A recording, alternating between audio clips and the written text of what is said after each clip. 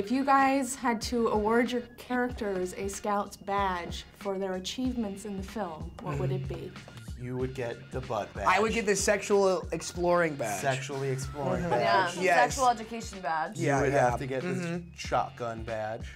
Yeah. You would get the emotional hero badge. Yeah. I'll go with that one. Because Yeah, why not? Let's take it. yeah. It's a good win.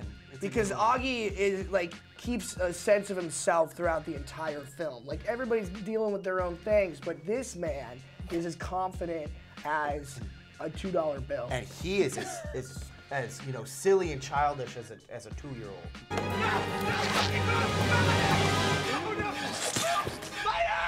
Well, you get your Dolly badge, you get your passion badge, and you get your durability badge. I think that's, Yeah. It's Kelly Rogers. He looks like crap. He set him on fire. What achievement badge would you give yourself as a director after completing this movie? A survivor. Just basic survivor.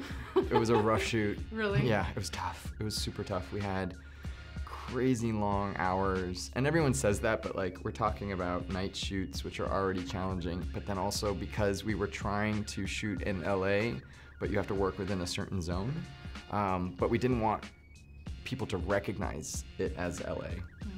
So that meant going out. So we were, you know, there were nights in Seal Beach and Long Beach and Angeles Crest Forest, and that means we're commuting to work. So we're sitting in rush hour traffic, going to set at like 4, and then wrapping at 6 or 6:30 in the morning and sitting in 2 hours of traffic just to try and get home. And we're talking about like not falling asleep at the wheel and the whole bit. And so I think the whole crew really went through it, so the entire crew deserves the survival badge. Selfie badge would definitely go to it. Yeah, selfie badge, sure. definitely.